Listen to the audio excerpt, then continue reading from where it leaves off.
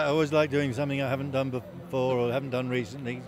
Keep changing it and keep mixing it up. Yeah. That's what I love to do. Yeah. You seem like you had a good fun with this one, with the cast and with the character and everything. Yeah, everything about it was fun. Yeah. Yeah. And they knew the story, which is a cracking story.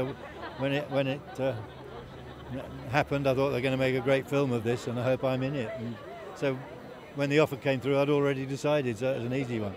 And then the working title and the director James Marsh and the writer Joe Pennell, a dream combination really. And then with this cast, easy to do.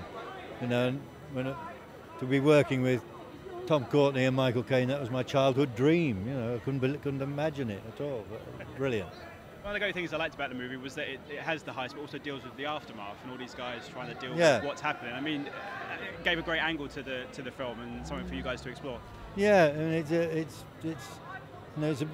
almost somebody was saying it's a bit like Del Boy, really. You know, they get it wrong, don't they? And that's what makes it interesting, really, and funny. You know, how they get it wrong. So there's a tension there and a humour, and it's all. There's always a lot of when there's so much money at stake. It always makes for an interesting drama. There's a lot of tension, but also out of the tension comes the humour. You know, it's great. Do you know that I've completely forgotten how to do Michael Caine? Except I haven't, of course, because I've studied him and I've noticed that of late he's got much slower in his delivery, and also that he takes a breath in between. I'm just checking he's not there. That's in Broadbent, I can't do him. Harry does a good impersonation. Hello, baby Jesus. I can't do it, but... but I mean, to be in a film with him and with all these amazing... It was the first scene, day one, scene one, me and Mr. Micklewhite. And I'm like, oh, God. Does he bring it up? Does he bring it up? No. I did a little bit for the crew before he came on set. Of course. You know, and there he was. Intimidating. You know, these guys are my heroes. You know, look, we had lunch yesterday while we were doing press, and I'm still pinching myself that I'm allowed in a room with them. You know what I mean? Yeah. And you know, listen, this will be probably the greatest work experience I'll ever have. And so I kind of can't even really believe it looking around. It feels a bit bizarre, but I mean, just the best experience of my career. I'm the wife. You're the wife. So I wasn't in the heist, unfortunately. Would you have liked to have been there? Of course I would. I wanted to be one of those getting in there doing these ridiculous antics at a ridiculous age. You could have been the heavy. Let me ask you about sharing the screen with Sir Michael. I mean, it must have been a great experience. I mean, you only share a couple of scenes, but it must have been such a rewarding experience. Oh, yes. I mean, I've known Michael for years, you know, like most of them, our paths have crossed many times, but I've never worked with him before, so on the assumption that it's never too late, I'm the missus.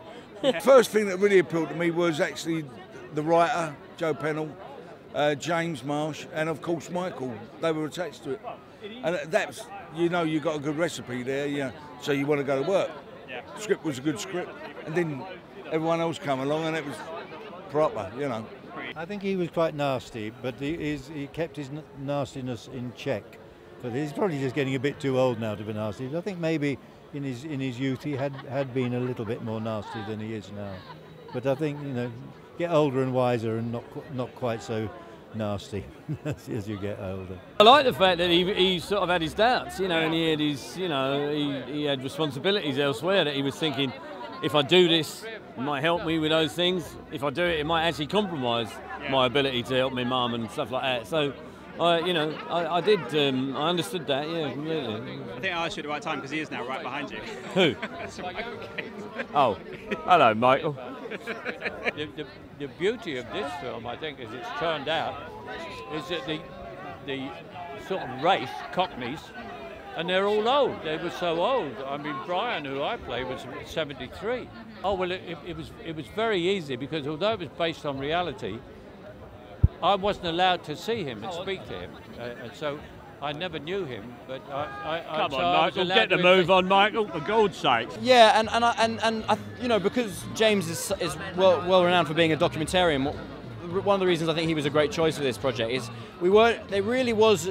It's the story is so interesting and potentially so funny that you kind of don't need to kind of write towards that too much, and Joe didn't do that. And James, of course, can just document what we understand happened from hundreds of pages of transcript. And the idea being, which I think is really smart, is if you just tell it as truthfully as you possibly can from what we know to be true, it will be funny at times, it will be compelling, and hopefully you'll also learn a little bit about a heist that we all have heard of. Yeah, it's a great group of actors. I mean, in terms of like British cinema, I mean, well, you know, they're a bit limited, most of them. They haven't got my range, really. No, brilliant though. I'm joking, of course. But I mean, it must have been great to be around them, because it seems fantastic. Like that you, even though it was like it's quite serious filming places, you all had a good time making it together. Yeah, it was a very enjoyable process, and you know, everybody got on and we had a great time. But yeah, I mean, you know, the underlying thing is quite a serious robbery, isn't it? So you know, I know there's a sort of moral argument, you know, you could have with yourself about it, but it was, as a process, yeah, it was great for us. Yeah. What was it? What attracted me to the part was the cast, and James Marsh, obviously, who I know I've worked with before, who's just a fantastic director. But then, you know, once I got over that, I guess I was excited to play the one guy that we get to invent a little bit about, the one guy that we know very little about, and try and, you know, also make sense of this one character that is, you know, generations younger than the rest of the people he goes to work with. So there was something interesting about that I was quite nervous about. I didn't really understand what that was, and then we kind of found a way to explain it, and it was a fun character to play, very different from Matt Murdock. Yeah. God, if you can't enjoy this job, you might as well get out of the game. You know, you're working with a cream, some of the nicest men I've ever worked with, and had a ball. You know. Yeah. You know? I mean, we've seen the kind of heist movie before, but one of the things I liked about it is that it deals with the aftermath with these guys. It does, but it also deals with age. Yeah. You know, I know it's a nice movie and it's all that, but there's a lot more going on about it. I think that's why it's funny. You know, people look at it and go, oh, yeah, arthritis, you know, getting that in the arse, and you're still digging holes, you know. Yeah. And I think that's got a lot to do with the film as well, you know. This is the first time I've worked with a director for a second time, and that was really, really enjoyable, because you already have a dialogue and you already trust each other. And the fact that they've hired you again kind of gives you a bit of confidence. Although they obviously don't think you're shit because they've hired you again.